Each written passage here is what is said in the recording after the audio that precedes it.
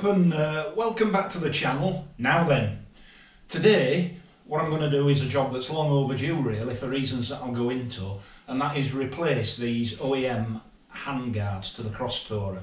Now if you've got the OEM Honda parts fitted, you'll realise they're pretty narrow and not a lot of good at deflecting most of the airflow off your hands, which will certainly be an issue when it gets colder. So what I did is I went online and I found a make called GP, and I've used them in the past. I've got the GP hugger on the back and one or two other little bits and bats, and by and large they've been alright, to be fair. The only downside is they tend to come without any instructions or guidance whatsoever, but they're fairly straightforward to work out. However, when I ordered the replacement handguards, these, when they arrived, quickly realised they don't fit. So I sent a message basically to the lister on eBay, and I said, look, these don't fit. And they wrote back and said, oh well, we can't be checking every single item we've got to make sure it fits every bike. And I sort of said, well, hang on a minute, your listing clearly states that these fit the Honda Crosstourer, and they don't fit the Honda Crosstourer. So how many people actually have to fork out money and then go through all the hassle of repackaging the item and sending it back just because you can't be bothered listing it properly? So I actually gave negative feedback, which is really unusual for me on eBay. And the only reason normally I'm motivated to do that basically is to ensure that other people don't encounter the same problem, because it just ain't fair. Okay, so I'll give them the due. They did issue the refund and return process. However, I had to think about it, and I think rather than go through the hassle of packing these all up together, taking them down to the post office, queuing, getting the thing sent off, then trying to claim the postage back and all of that malarkey, I thought, I wonder if I can adapt these to fit. So I'm just going to show you now in lifetime whether I can actually achieve that, and if I can't, then I'll send them back. How's about that? So stick around, let's see how I get on, eh? Right, okay, so I hope you can see this clearly enough now. So to remove the OEM handguard, it's held in with two Allen bolts, one here into the bar end and one here into part of the clutch assembly. So this one here is an 8mm Allen bolt.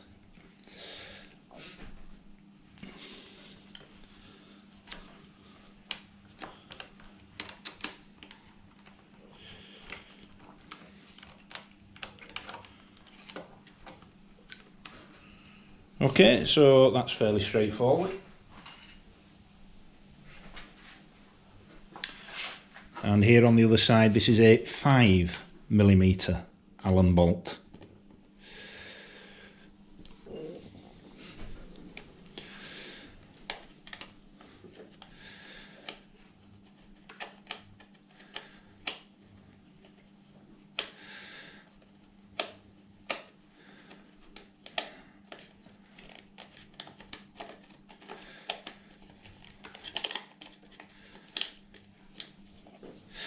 And in addition to the bolt, there's like a small lug there that fits into a recess in this plastic assembly that's on the clutch lever.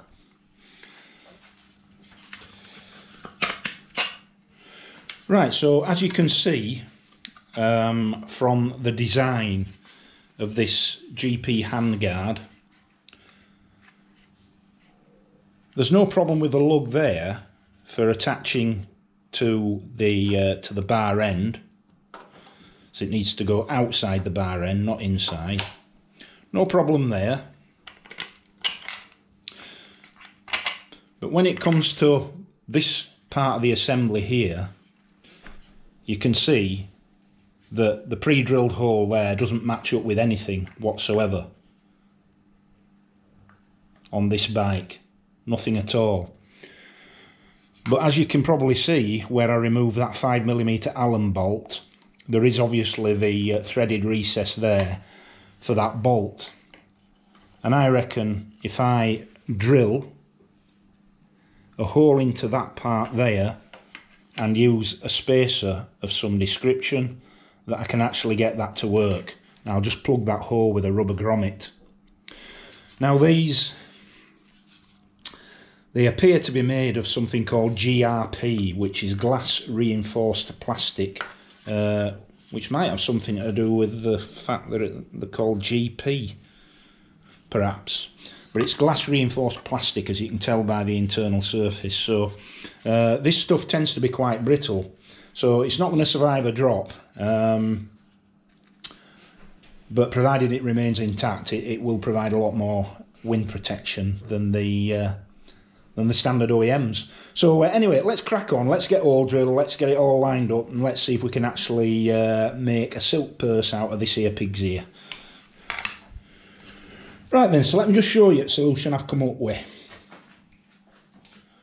So basically what I aim to do is, this end of business here, no problem at all. So it's this end of business here I need to take care of basically, and find a way of fixing this here flange to this M6 threaded plastic bracket that's bolted onto the clutch assembly. So basically what I'm going to do is I'm going to drill a hole round about there. And then I'm going to use this here black nylon spacer.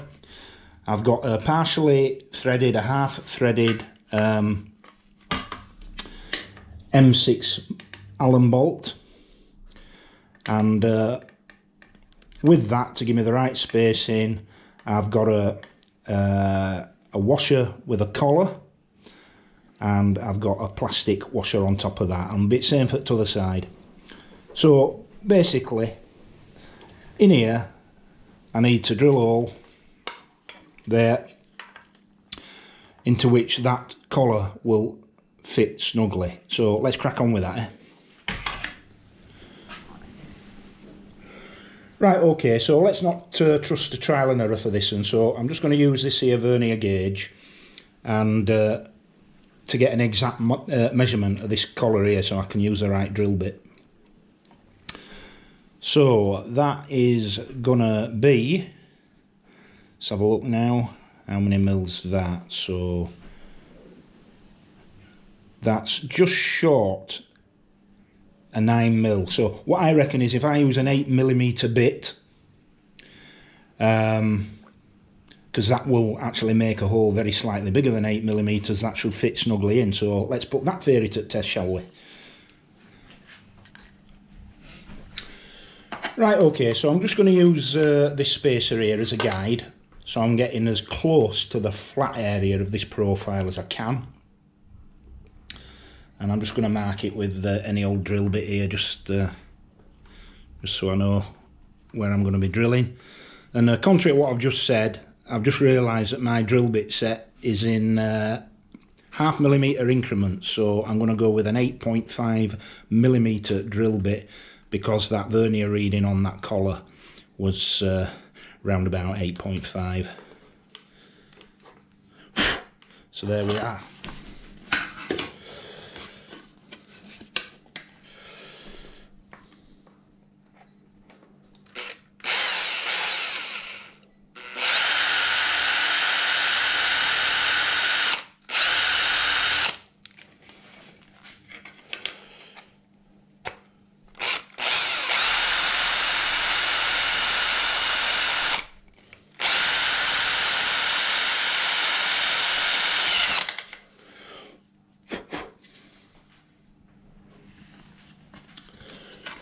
Right, okay, so there we go. So M6 Allen bolt, plastic washer, sleeved washer, insert, whatever you want to call it. I've just done, I had to do a little tiny bit of fine tuning on that hole. It was a tiny bit too small, so with a round file, just a tiny bit of tuning there, and you see that fits in there. Perfecto. So, if we align that up thus,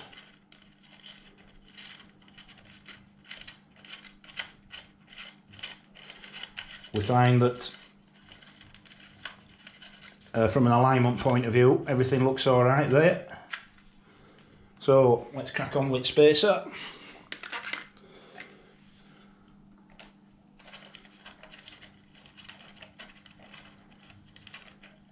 See what I did there? I tried to kid on that were an alignment check. I'd forgotten to put spacer in. They are fessed up to that.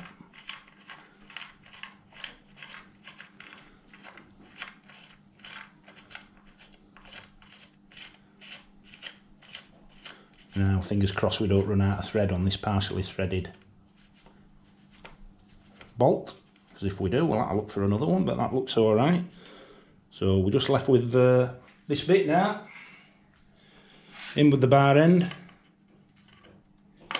Should have put that in first, shouldn't I? Tell you what.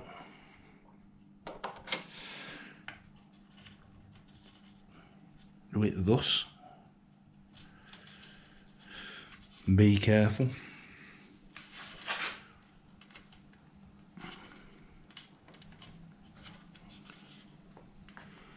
Yeah, that's looking all right actually. So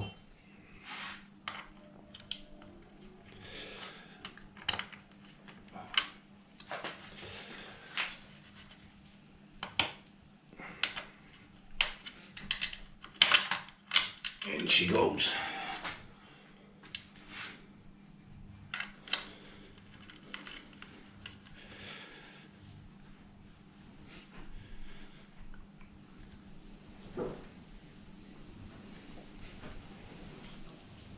Okay, and I think the final tweak on that 5mm bolt.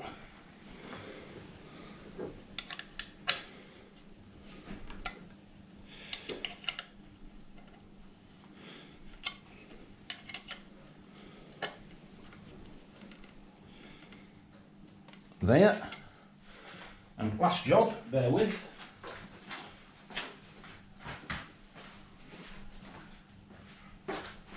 From my little box of assorted grommets, which look like Pontefract cakes, if anybody knows what they are.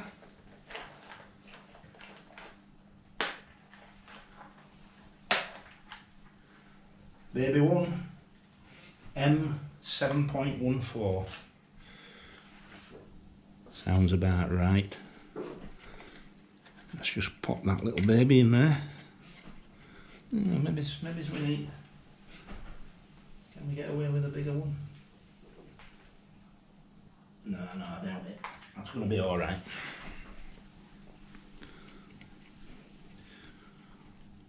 Just an aesthetic thing really, to make it look less obvious what we've done.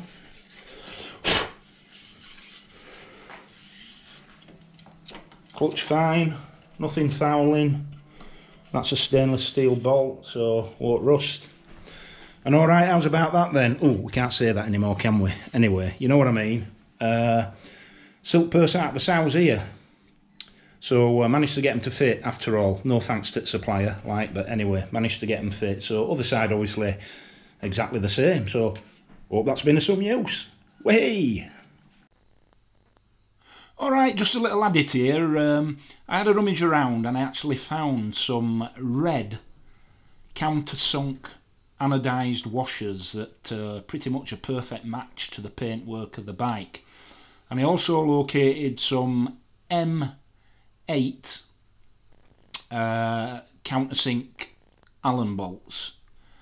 And so basically I took out the black bolts and replaced them with what you can see here, which is the anodised red countersink washer with the appropriate Allen bolt, and I think you'll agree that's a much more appropriate finish. So if you do have a bike that colour or any other colour, you might want to invest in some of them there washers and just finish it off nicely. Okay, thanks for watching. I'll see you again soon. Till then, ride safe and above all be kind.